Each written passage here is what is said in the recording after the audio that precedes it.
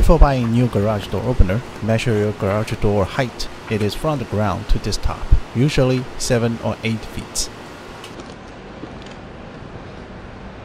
This is an example. If 8 feet, you need to buy an extension.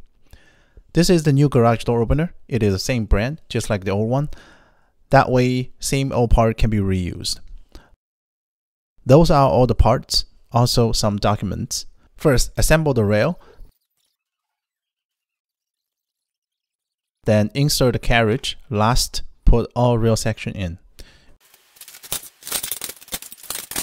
Insert this thing into last rail section and place rail strap onto the rail. Belt has 2 ends, 1 gold, 1 silver. Install belt by inserting gold end through door end of the rail.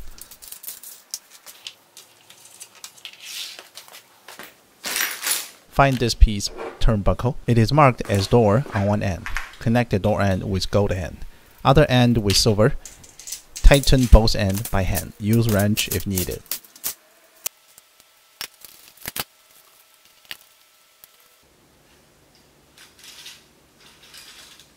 Next, find those screws. Use those to attach rail onto the motor.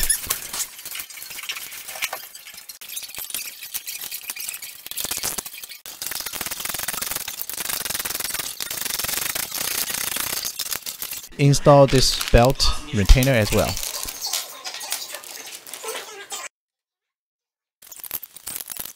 Before installation, test the motor. Plug it in. Hold up or down until blue flash, and then press again. It shall move.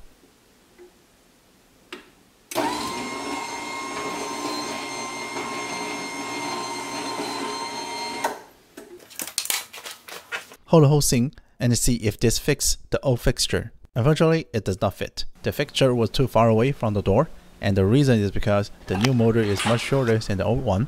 Here is a comparison. Both ends were aligned. Now this is the new motor. It's about several inches short. The old fixture was attached to the very last of this old motor, which is here. There is no way this new motor can be used without moving the fixture. Also, the new mounting straps were much thinner and less holes, which is very inconvenient. So need to move the mounting fixture toward door about 6 inches, and it has to be mounted on the stud.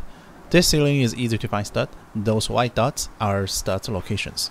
Each stud is perpendicular to the door. You can also use a magnet to see where it can be attached onto the ceiling.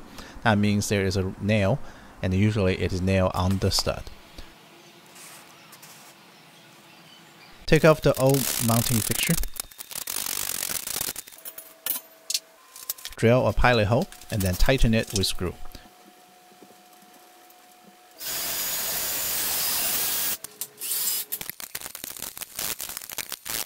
If your ladder is not tall enough, use a box. Put the motor on the box. Use your eyes and lever to make sure everything is aligned.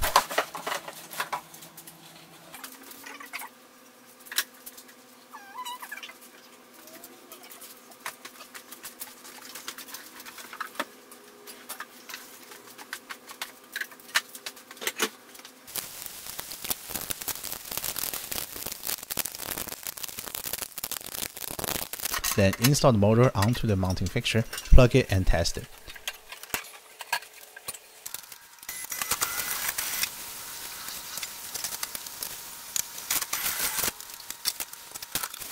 You might be able to use the old door arm, but in my case I have to replace it because for no reason, the same company decided to change the pin size.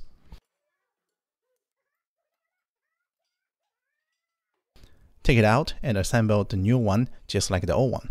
Attach the door arm to the carriage. If needed, attach another mounting strap to enforce the mounting fixture. Now to wire the door sensor and the wall switches, since this is also a Genie, so I decided to try it off if the old one still works. Wire everything like this. 1, 2 is for door sensor, 3, 4 is for wall switch. And it looks like the door sensor is working, so no need to replace with a new one. But if you like, you can replace those with new ones, and it should be easy since all the wiring are already existing. Put on the plastic cover, install the release rod.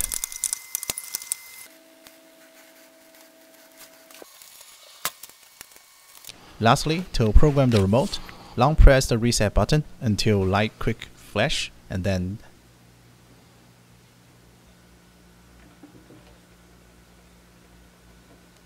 double press the remote, and then single press the remote. Then you are done.